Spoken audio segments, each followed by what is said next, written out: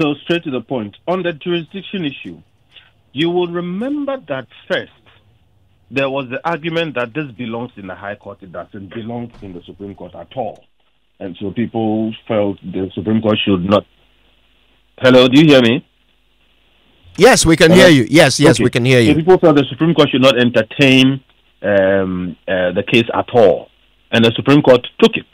Now, in this written ruling, the Supreme Court has made clear, using cases and explaining at length, that one, it is beyond doubt that whenever there is a constitutional interpretation issue, it belongs in the Supreme Court.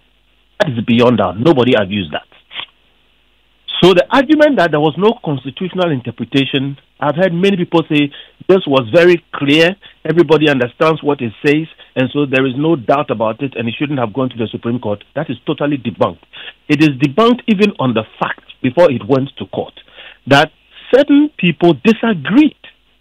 The fact that you have a view, I have a different view, showed clearly that there needed to be somebody to break that jam.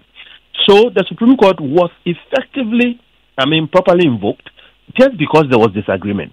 Then there was the point that, it should go straight to the High Court. And if the High Court felt there was a problem with interpretation, then they refer it to the Supreme Court.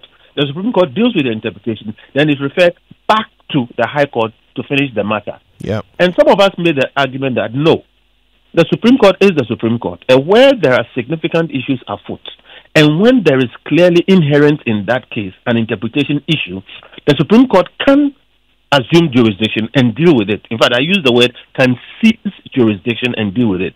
Many of my colleagues disagreed with me, but clearly the Supreme Court agrees with me.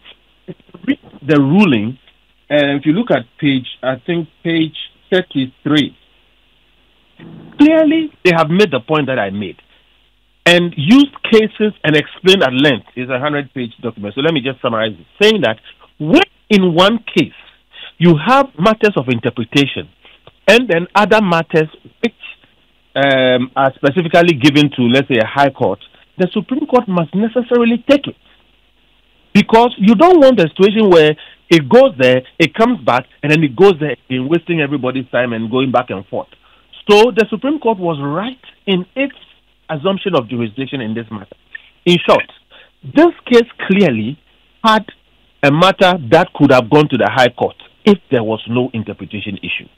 But because it came together with an interpretation issue from the then the proper thing to do was for the Supreme Court to take it and deal with it, because the Supreme Court is higher than a High Court, regardless of the fact that there was a specific jurisdiction to the High Court.